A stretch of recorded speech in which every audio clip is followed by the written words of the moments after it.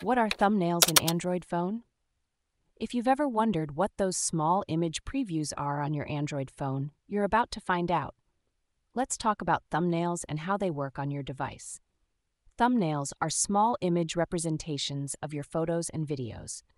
They are automatically generated by your Android system whenever you take pictures, download images, or receive videos. These tiny previews help you quickly identify and navigate through your media files without having to open each full-sized image or video.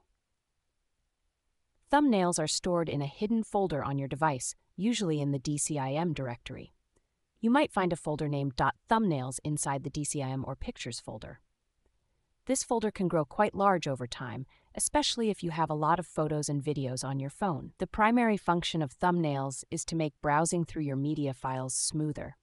When you scroll through your gallery, these small images load quickly, allowing you to see what each file is without loading the full-sized version. This is particularly useful when you have many images and videos, as it saves time and makes navigation easier.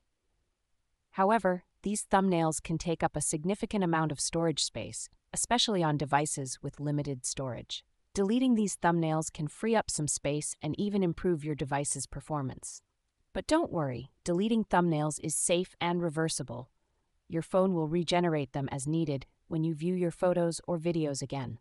If you want to delete thumbnails, you can do it manually using a file manager app. Simply navigate to the DCIM folder, find the .thumbnails folder, and delete the files inside.